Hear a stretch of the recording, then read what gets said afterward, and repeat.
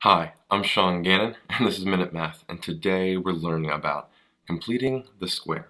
Minute Math, when you need help you use Minute Math. We're given this problem right here, r squared plus 20r plus c, and we need to find the value of c that completes the square.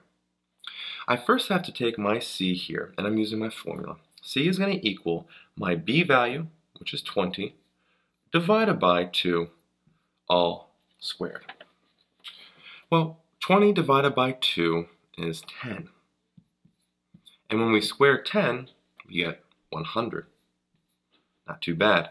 100 is the c value here that completes the square.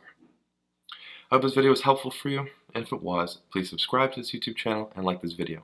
This helps us make more free math lessons for you and for everyone else. So as always, thanks for watching.